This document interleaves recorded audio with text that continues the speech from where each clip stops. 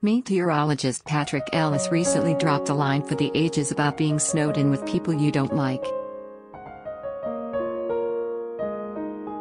Ahead of severe weather hitting Mississippi, the WLBT meteorologist updated his viewers Sunday about the situation, and advised them to make a run for it while the weather would still allow it. Today is Valentine's Day. If you don't like the person you're with, you might as well go ahead and leave right now because it's not going to be good for you. You might not be able to leave until about Wednesday, Ellis told his audience.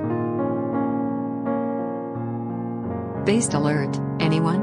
I don't know anything about this guy other than this one video, but I'm all in. I can tell this guy is a bro.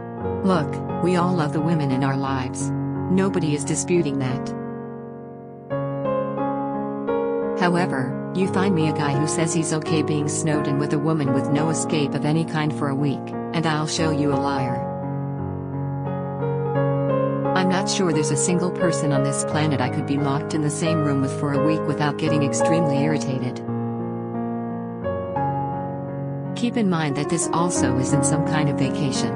It's a severe weather situation. If you're not stocked up, then you're screwed. P.S. People in the South are crushing grocery stores right now. And why? We just grab a few more cases of beer and call it a day. Different strokes for different folks.